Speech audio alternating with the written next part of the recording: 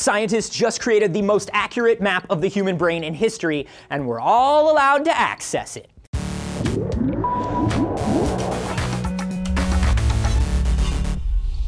Anthony here for DNews, and we do a lot of talking about the brain on this channel. And why not?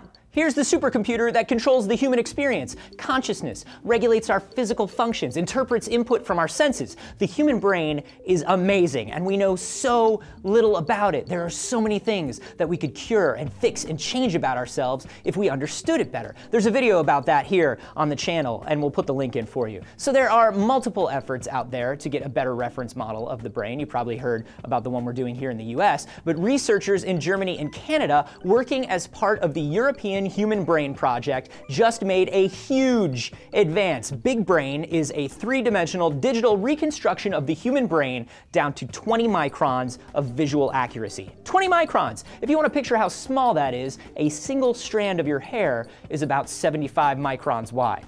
So Micron is a pretty fitting name. Big Brain is a big deal because it's got 50 times the spatial resolution of any other available reference brain. Up until now, we scanned people with fMRIs, and we could zoom in to about 1 millimeter of resolution, a macroscopic level, visible to the human eye. Now, we're getting into microscopic things like cellular circuits. We're getting right down into the wiring of the whole thing and looking at the human brain at a multicellular level. That means researchers can take the patterns of activity that they see in fMRIs and other scans and then apply it directly to the simulated bits of Big Brain to get insights into really huge questions. How does cognition actually work? What about language? Why do we feel emotions? We can use it practically to create new medical procedures and better medicines. So how is Big Brain made? In the coolest, ickiest way possible. They took the brain of a 65-year-old woman, presumably when she was done using it, and they put it into a microtome, which is basically this really precise scientific cousin of a deli meat slicer, and then they just